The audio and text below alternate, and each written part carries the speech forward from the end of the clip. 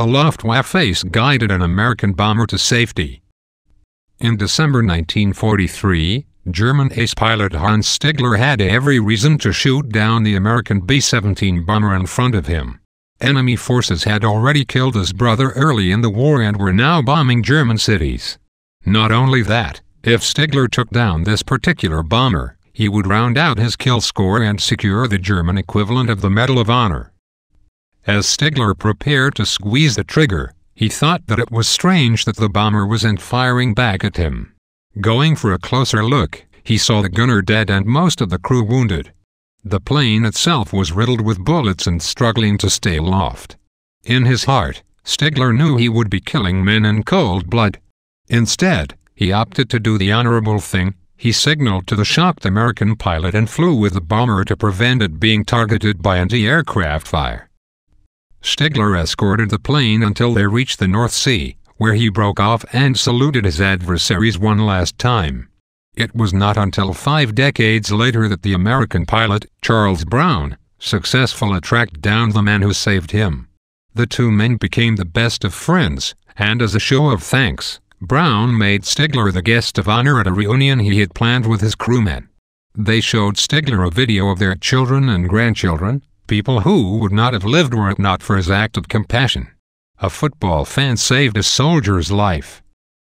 Marye was just one of 72,000 men who took part in the infamous 1932 Bataan Death March, in which the Japanese army forced defeated Filipino-American forces to walk from their former bastion of Bataan to nearby concentration camps.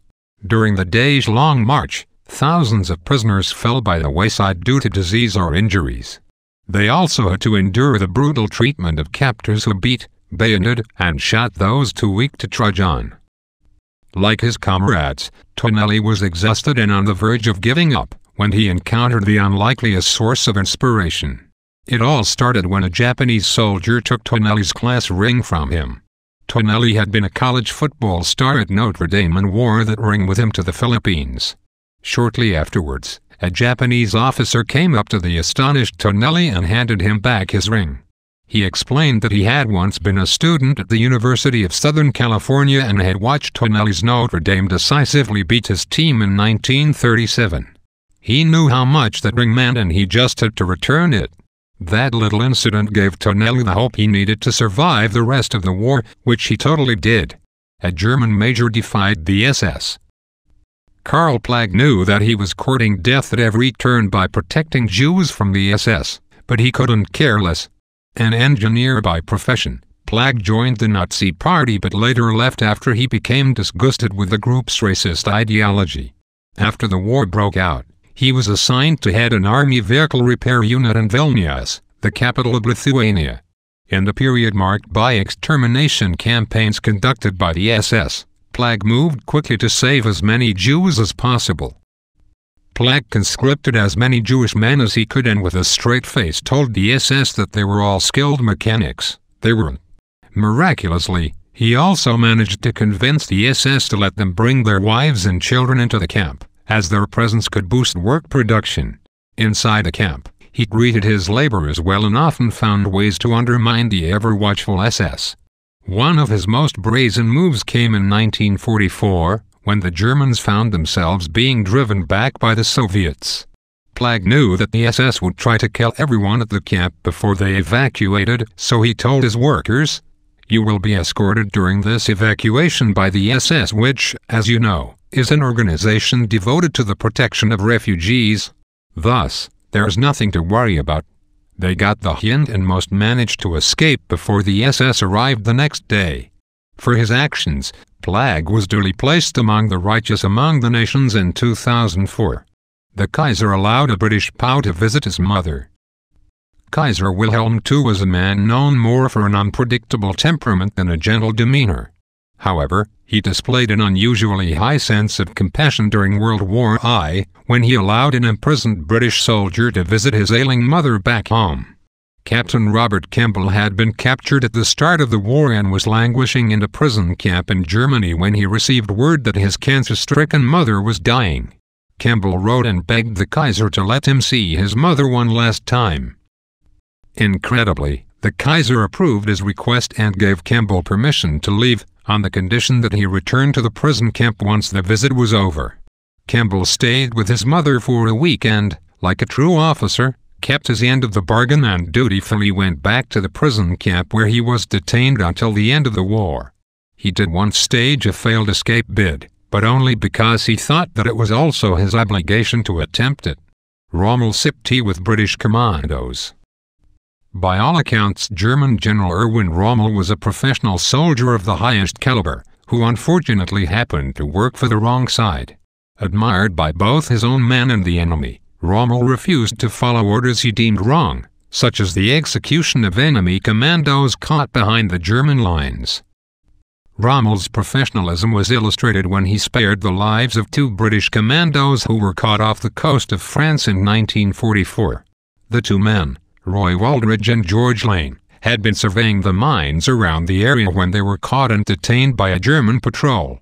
Although Rommel had every reason to execute them, especially since British commandos had previously tried to assassinate him twice, he once again defied protocol, and even invited Lane to join him for tea and sandwiches.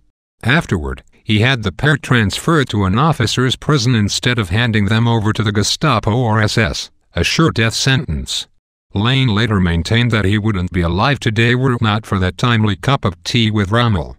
The Angel of Marye Heights. The Battle of Fredericksburg was a one-sided Civil War encounter that left thousands of Union troops dead or wounded after a failed attempt to overrun a firmly entrenched Confederate army. Wave after wave of Union soldiers were cut down as they tried in vain to smash through a stone wall that protected the Confederates. The ground was soon littered with the wounded, whose cries for help filled the air during lulls in the fighting. Those cries reached the ears of teenage Confederate soldier Richard Kirkland, who begged his general for permission to give water and aid to the injured. After the general reluctantly agreed, Kirkland gathered several canteens of water and went over the wall. In full view of both Union and Confederate troops, Kirkland gave water and comfort to the wounded soldiers. Firing from both sides stopped and was soon replaced by cheers and applause. Hostilities resumed whenever Kirkland went back over the wall to get more supplies and stopped whenever he returned. The strange spectacle continued well into the night, with Kirkland reaching most of the wounded. For his uncommon act of compassion, both sides dubbed Kirkland the Angel of Marye Heights. A U-boat sank in a lightship, then rescued its passengers. One of the strangest, yet most heartwarming, tales of human compassion in the midst of war came from the infamous Laconia incident in September 1932, an event in which a German U-boat first sank a British transport ship, then rescued the survivors. The commander of U-boat 156, Werner Hardenstein, spotted the ship in the South Atlantic and gave orders to sink it. He was successful. The Laconia was destroyed and more than half of the 2,732 passengers perished along with the ship. Survivors either jumped into lifeboats or into the shark-infested waters. It was only then that Hardenstein noticed that aside from the British and Poles, there were also Italian POWs as well as women and children among the survivors. He relayed the predicament to his commanding officer, Admiral Karl Dönitz, who immediately ordered 2 nearby U-boats to help rescue the survivors. He also permitted Hardenstein to radio Allied ships for assistance. The poignant moment was cut abruptly short when they were fired at by a passing American plane, which falsely thought the U-boats were only rescuing their own men. Nonetheless, 1,100 lives were saved thanks to the 2 men's sense of honor. Hitler helped his Jewish former commander. It's hard to imagine Hitler saving a member of the race he had grown to hate so much. Yet the Führer did what we thought impossible and personally intervened to spare one Jewish life. According to a letter written by SS Chief Heinrich Himmler in 1940, Hitler had ordered him and the authorities to spare Ernst Hess from being persecuted or deported. Hess had been Hitler's commanding officer during the First World War and later worked as a judge before being forced to relinquish his post in light of the Nazis' rise to power. The order, which was eventually revoked in 1932, and the fact that he was married to a non-Jewish woman saved Hess from going to the death camps. He survived the war and died at the ripe old age of 83. his oldest daughter Ursula said that her father used to describe Hitler as an introvert who didn't make any friends in their unit. We wonder why. A Japanese pilot protected a parachuting enemy. Probably one of the last things you could expect from a Japanese soldier during the Second World War was mercy. Yet in the closing days of the war, one Japanese pilot broke that stereotype and showed his sense of honor by sparing a defenseless enemy. Corporal Hideaki Kaho and his fellow pilots had been engaged in a dogfight with American B-29 seconds over Tokyo in 1945. The Japanese managed to down one bomber and force its crew to bail. One of the men, Navigator Raymond Halloran, was parachuting at 3,500 feet when he was spotted by Kaho and two other Japanese planes. Halloran knew full well the Japanese took no prisoners, so he figured he might as well wave at the three planes. Miraculously, two of the planes went away, while the one flown by Kaho continued to fly around and protect him. Over 5 decades later, Halloran would meet and thank the man who saved him that day. Kaho later revealed that his commander encouraged him and his fellow pilots to observe the real Bushido Code, the one not corrupted by the Japanese military, which espoused graciousness towards the enemy. The Iranian Oscar Schindler. Given the not-so-cordial relations between Israel and Iran today, it's strange to remember that an Iranian diplomat risked his neck to save thousands of Jews from the Nazis. Abdel Hossein Sardari Kaiser was the wartime Iranian envoy to Paris, where he worked tirelessly to save French Jews with Iranian ancestry from persecution. He cleverly baffled the Nazis with the theory that these Jews were no longer Semitic due to being fully assimilated within the Aryan Iranian culture. Debates about the theory gave Sardari the time he needed to issue passports left and right. It was only when non-Iranian Jews came to him for help that Sardari realized the extent of the Nazi extermination program. Nevertheless, he continued to forge hundreds of passports and gave them out to all Jews, regardless of ancestry. When the war was over, Sardari was charged with distributing fake passports but was ultimately pardoned by the Shah of Iran. He later stated that it was his obligation as a diplomat to help his citizens and as a human to help the Jews. Yeah.